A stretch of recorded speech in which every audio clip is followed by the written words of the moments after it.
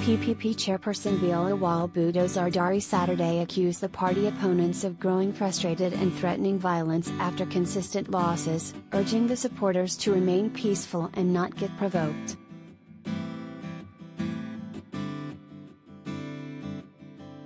The first phase of the local body elections is starting on June 26, today, in 4 divisions of Sindh.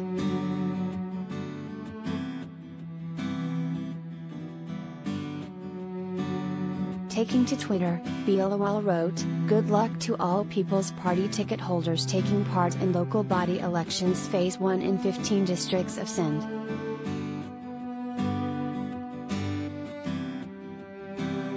Meanwhile, similar claims were made by PTI chairman Imran Khan. He accused the PPP of terrorizing his party candidates.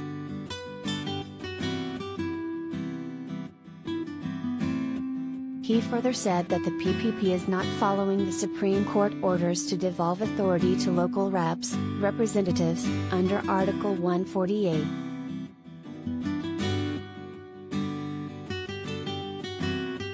"I ask people of Sindh to vote for PTI candidates and eliminate the #Zardari Mafia," added the ex-premier.